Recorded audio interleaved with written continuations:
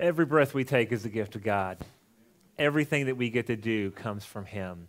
You know, whether that is for work or whether that is for pleasure or for any other activity that we have, all thanks be to Him, right?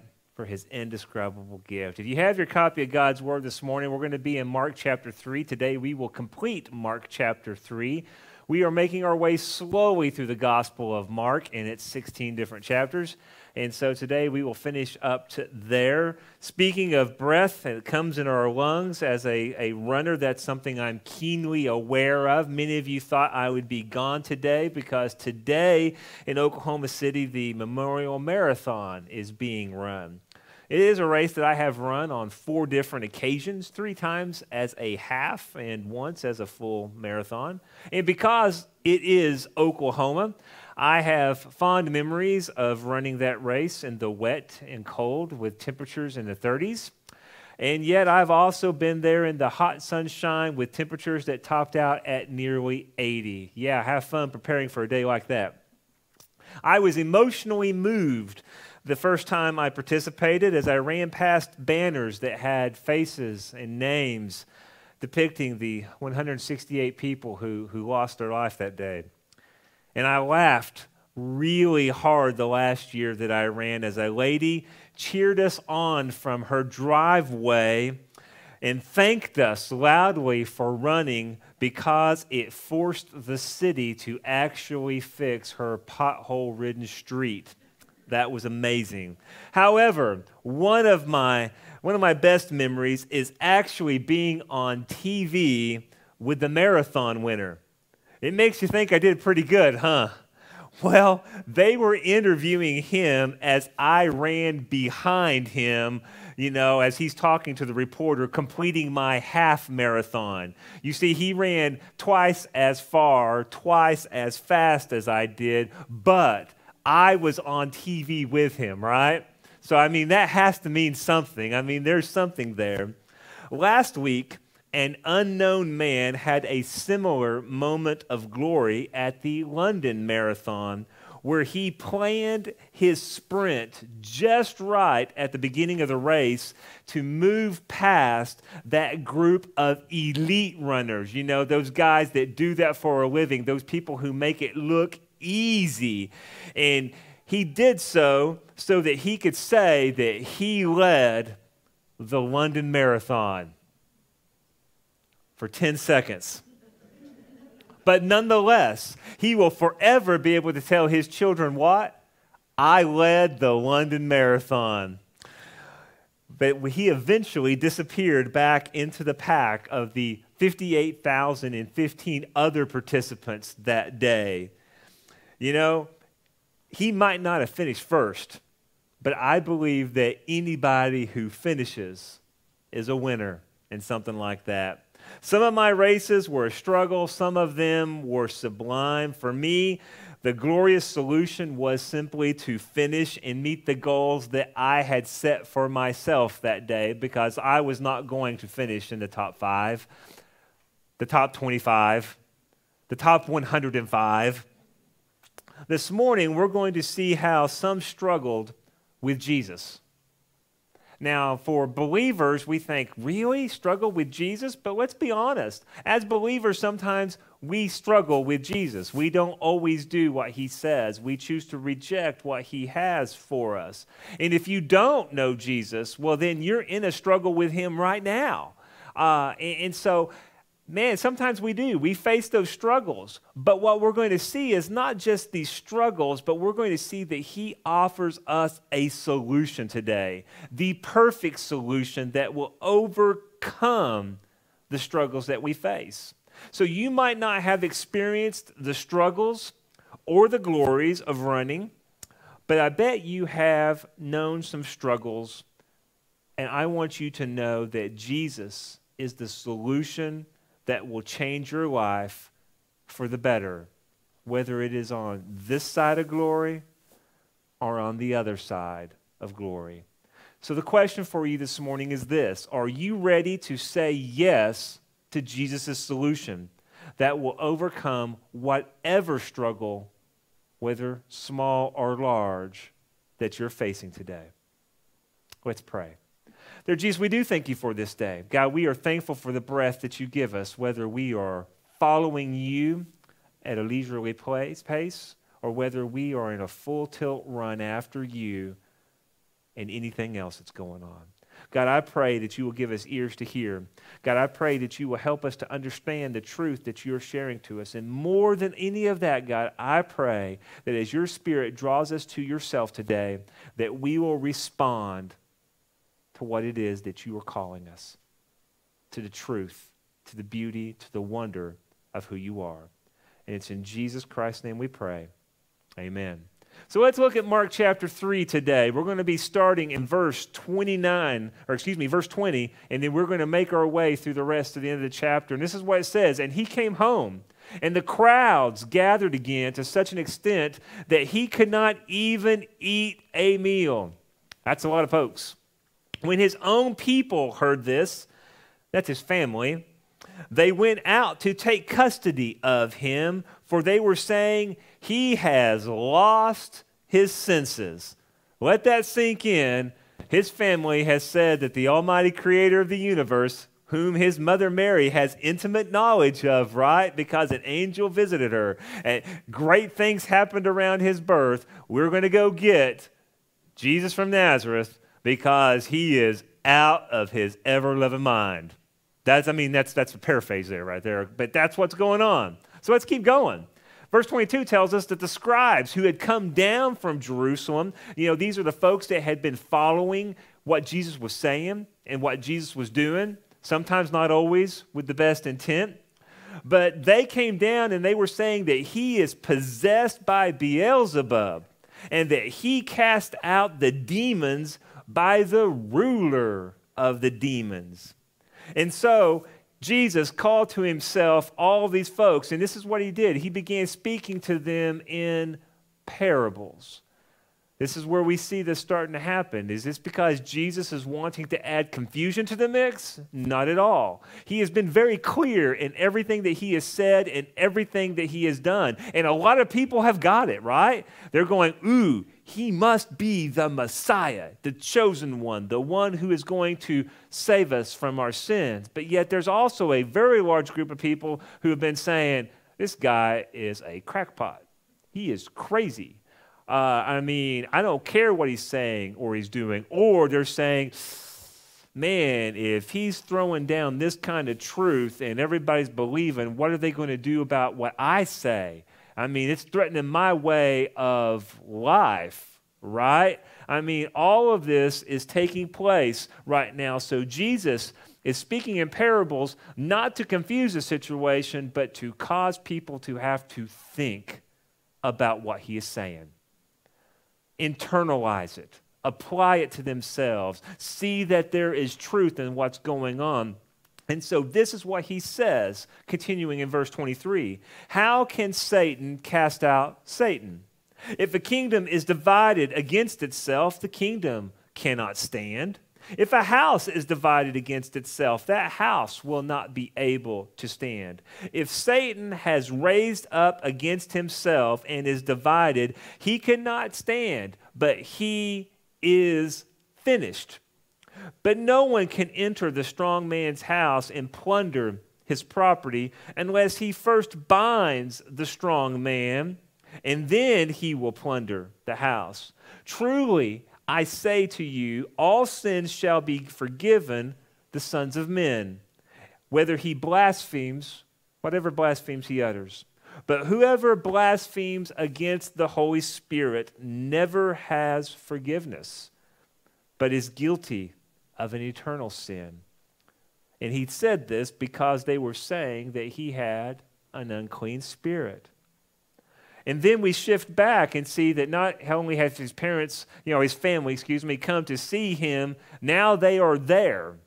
And they are gathered there along with these other people who have heard Jesus speak this parable. And it says in verse 31, then his mother and his brothers arrived, and standing outside, right, because the house was crowded, they sent word to him and they called to him.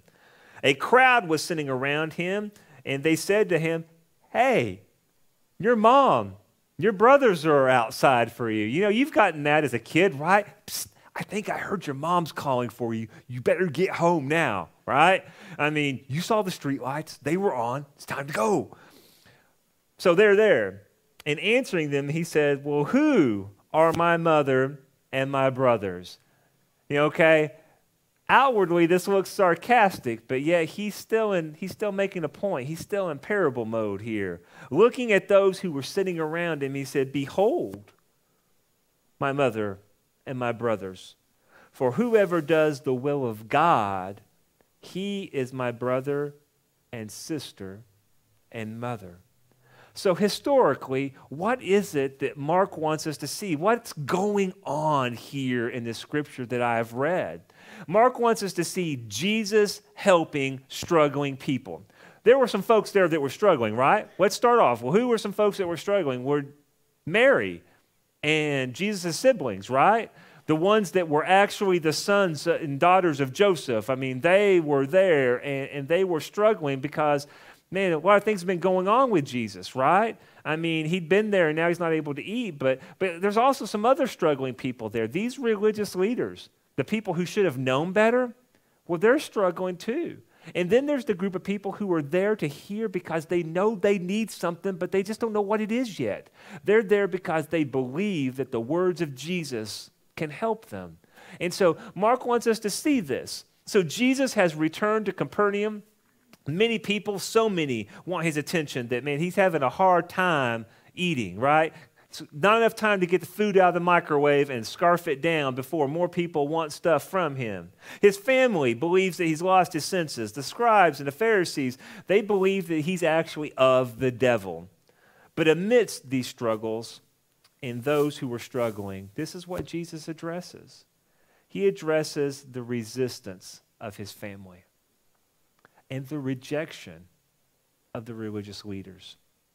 And he offers them a solution that will forever change their lives if they will only receive it, if they will accept it, if they'll say, yes, I want what you're offering. And so theologically, what are we going to see about God here? Mark wants us to see that Jesus is revealing the seriousness of our struggles. Sometimes we think our struggles just aren't a big deal, right? I'm just me being me. Or it's not that bad. The old man upstairs, he understands. We got kind of an agreement. I'm good enough, right? Because, I plan on doing more good stuff than bad stuff. And so we kind of hope that that's all going to filter out. And all that sounds great, except all of that's a lie. I mean, that's not the way any of it actually works in life. And so Jesus is going to show us how serious it is to resist God, how serious it is for us to reject God, and how important it is that we take the solution that he's offering. Not because he's demanding it, but because it's the best for us, right? And so Jesus saw resistance from his family concerning the work of God. His mother and his brothers wanted to have influence and control over Jesus because they thought their ways were better than his ways. That's resistance. They literally thought they knew better than him. Now, I know, do we ever think we know better than God? Yeah, we do. And do we really sometimes really think that we can influence and bend God to our way of thinking? Maybe if I just talk him into it, right, God will surely see that, well, I'm right. But if we're right, then who has to be wrong? And he's never wrong. And so, that's the seriousness of what's going on. Literally, they were speaking, literally speaking, they arrived, they stood, they sent word to Jesus, they called him out. However, it's kind of the extended meaning of these words that's going to show us the nature of their resistance. So let's kind of dive in and look at this. They moved towards wrong by going to apprehend Jesus, right? They were going to grab hold of him and take him home. Grab him by the ear, grab him by the arm, whatever it took. And so resistance starts with us what? Moving towards that which is opposite of God. Moving towards wrong. That's where resistance kind of takes place. They expended a great amount of effort as they literally stood there, right? As they stood firm, we're not leaving, right? We're going to keep on. We're going to have resolve. And they were determined to persevere. And so I want you to think, when we resist God, think about the amount of effort we put in to saying, no, me over him. I mean, we do. We expend a lot of energy towards that. We shouldn't, but that's what resistance is. They made their efforts their purpose. All right, so when the Bible says that they sent word to him, the word in the original language is apostello. It's the word we get apostle from, right? Someone who is sent with a purpose and a message. So as apostles of Jesus, right, we're sent with a purpose and a message of him. But what was their purpose and their message? It was to bring him back. And so they made a purpose and a message of wrong their aim and their desires. So do you see how resistance is gravitating towards what's wrong? You know, that resistance is spending a lot of energy. That resistance is what? Man, ultimately here, resistance, we make it our purpose, and then we're not quiet about it because they were loud as they made their intentions, right? They called out to Jesus. And so sometimes our resistance is we just get loud for what we think is right. We get argumentative. You know, we try to justify things. We get angry because how dare you tell me that I'm wrong and God's right? And so that's resistance. We might still say, oh, I like him. I know Mary loved her son. I know his siblings did. But do you see how that resistance kind of shaped what was going on? The earthly brothers of Jesus do not respond to the gospel message until after he rises from the grave. They grew up with the Son of God, and yet it took them till after the crucifixion and the resurrection to go, oh, that's some resistance. You and I, don't do that. I mean, we can. God lets us. It's not good for us. I did it. You've probably done it too. I hope you're not in the midst of doing it now. It's not the best for us, but that's what's going on right here. There's a great deal of effort expended on resisting Jesus. It's wasted, not just by his family, but by us. Man, let's don't be that kind of people.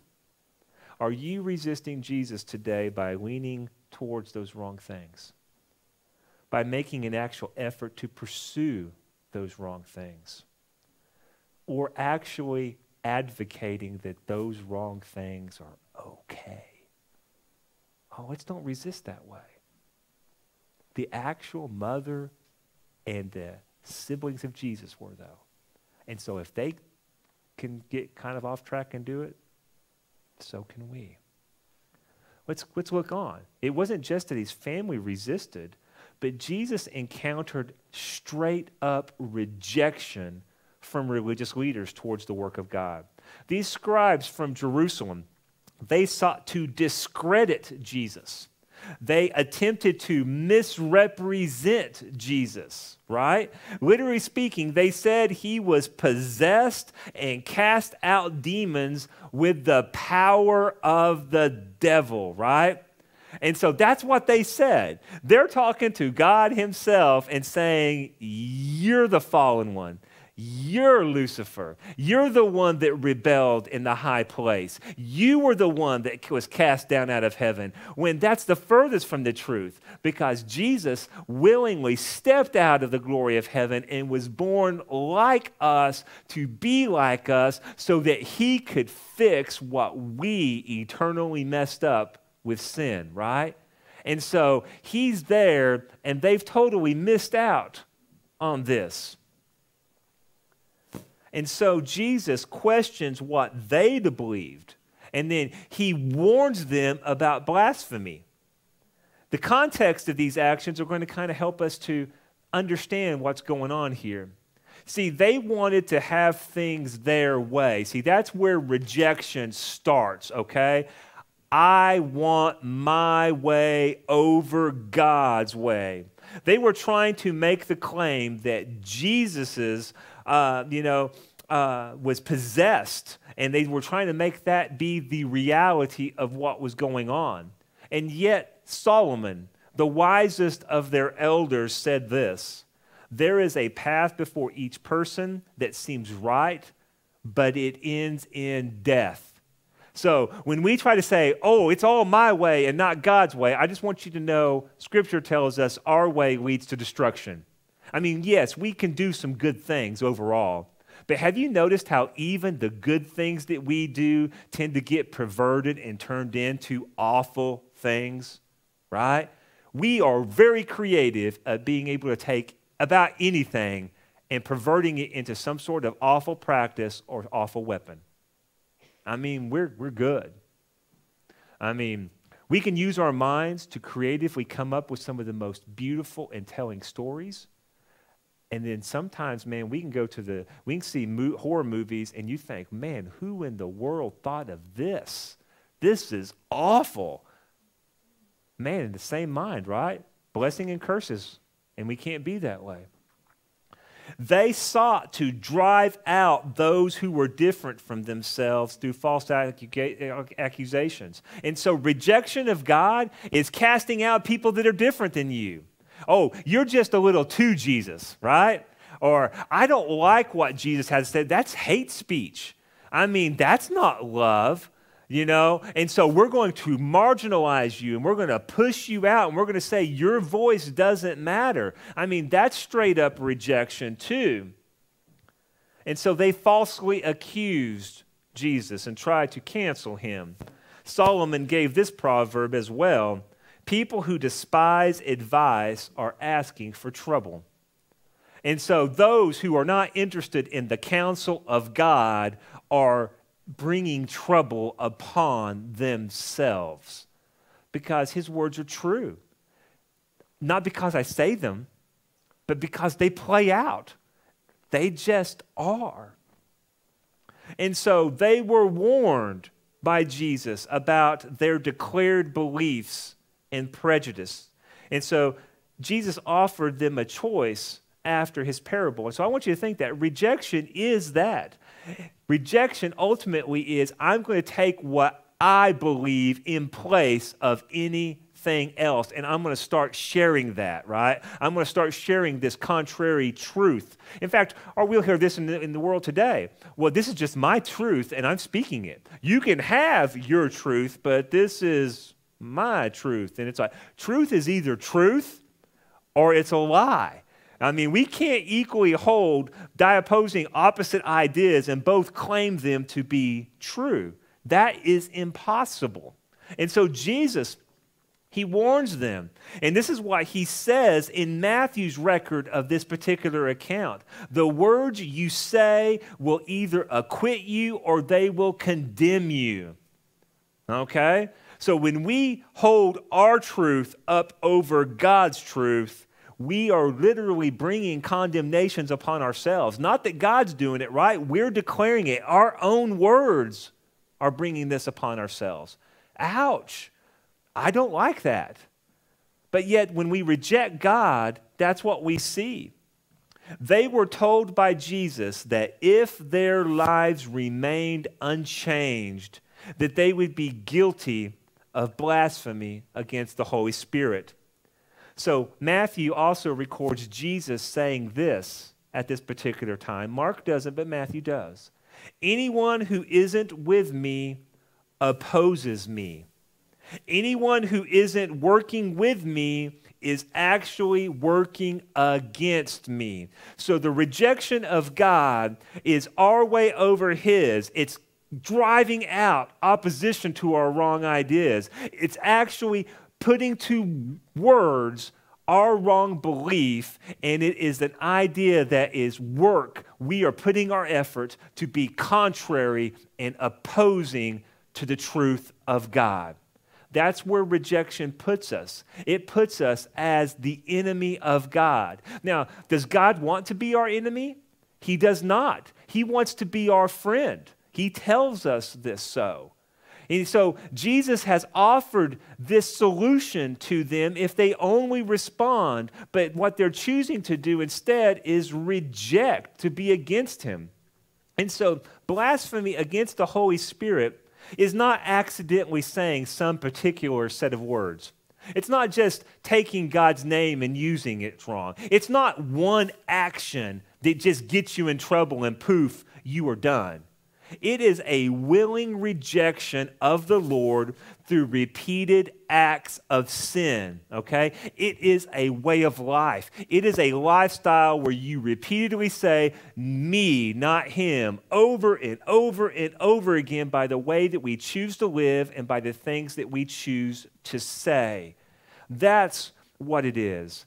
It's not that God will refuse to forgive us if we ask, but it is the fact that we as sinners refuse to ask. That's what blasphemy of the Holy Spirit is. That's why it's called the unpardonable sin.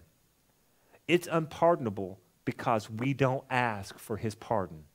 There comes a point where our rejection becomes so strong that our heart becomes so hard that we are just not interested in the things of God anymore. Now, where is that tipping point? I don't know. But do I want to get anywhere close to that? No, I do not. It's like I've told you, if this was a 10-story drop down and I'm on the edge and this was real, I would not be standing here. I would be back as far as I could. Why get close? But if I'm on the 10th floor and there is a nice set of windows right here and it looks safe and secure, you bet I'm going to get all up and close because that's cool. You take out the glass and it's not so cool anymore, right? I'm just not going to do that. And so, if you are living a life right now that is rejecting God as Savior, why get up to any point? Why not just cry out today, I want Jesus? And if you're a believer, why would you want to reject him just with the ways that you go? Not just reject, but resist him, right? Why would you want to resist the ways of God? Because you've already claimed that the ways of God are awesome, right? He saved my soul. He's changed my life. Why am I fighting against the one who loves me with everything? But we do. We don't need to. We totally do not need to. The law of Moses says it this way in the book of Numbers. But those who brazenly violate the Lord's will, whether native-born Israelites or foreigners, have blasphemed the Lord. They must be cut off from the community. Since they have treated the Lord's words with contempt and deliberately disobey his command, they must be completely cut off and suffer the punishment for their guilt. Now, listen to Jesus talk about these same things. These are Jesus' words. Where are they found? John chapter 3. Oh, you mean that awesome portion of Scripture where Jesus said, for God so loved the world? Yes, this part comes just a little bit after that. He who does not believe has been judged already, because he has not believed in the name of the only begotten Son. This is the judgment, that the light has come into the world, and men love darkness rather than the light, because their deeds were evil. So, this is what happened at Kadesh when the people refused to believe God would give them the promised land. And this is what will happen to everyone else who refuses to believe the promises of the kingdom of God. That's blasphemy against the Holy Spirit. It's rejecting him and all that he offers. This is why Jesus wants us to see that resistance leads to rejection unless you receive what he offers. Thank God Jesus said at the beginning of John 3:18, he who believes in him is not judged.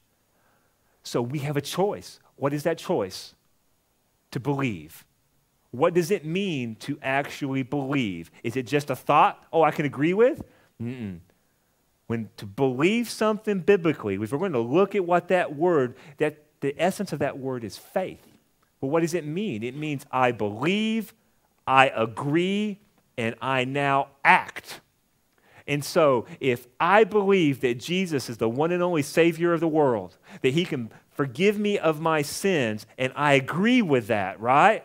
Then that means if I agree with it, I have to respond and say, please, Jesus, give that to me, right? And not just, please, Jesus, give that to me and forgive me, but please, Jesus, let me follow you with all of my life from this point forward, because that's going to be my new way of life, because I belong to you. And so if I'm not living that, then have I really believed it? Have I really put that faith into action? Well, no, because I'm not acting, right? And so somewhere in that, I'm either resisting him or I'm still outright rejecting him. I need to respond. Jesus' family would respond. We will see later that some of these religious leaders, they too will respond. And so the question is going to come for you and I this morning is, are you going to respond? Because Jesus wanted everyone to receive the work of God. And so what does that mean? That means you must live solely life focused on him. How do I know that? Because Jesus said we cannot serve two masters. For we will either hate one and love the other, or we will be devoted to the one and despise the other. It's an either or. I cannot say Jesus and be a Jesus person. Jesus person means it's all Jesus and nothing else. And you might say, I can't do that. And I'm going to say, you're right. You can't do it by yourself. Jesus has to change us on the inside to make that happen. And then he sticks with us after we become Jesus people to help us do that. Because I'm going to tell you, I don't even do it perfect. I still do dumb stuff. But thankfully, he forgives me and continues to help me and encourage me and guide me and move me on. But what does it mean to receive? It means you can be set free. You remember that strong man that we talked about? That's our sin, and it can be bound. Scripture says, so if the Son sets you free, you will be free indeed. Is there anything too big that God can't set us free from? No. Can he set us free from our sins? Absolutely. Can he set us free to have a new way of life? Absolutely. What does it mean to be free? Whoa, man, that's the breath in our lungs, right? I mean, that is everything. To be free. That's what God offers us. I'm here to tell you, whether you realize it or not, sin constrains you like it's binding you, like it's cuffed you, like it's in control of you, and it will never let you go. No matter how hard you try to break and pull against the cuffs and the chains, you will never break them. But Jesus can not only break them, he can remove them away forever. That's what we need him to do. Jesus says all sins can be forgiven. Now you said, but wait a minute, blasphemy the Holy Spirit. That's just ultimately saying no, right? Listen to this. But if we confess our sins to him, he is faithful and just to forgive us of our sins and to cleanse us from all unrighteousness, all wickedness.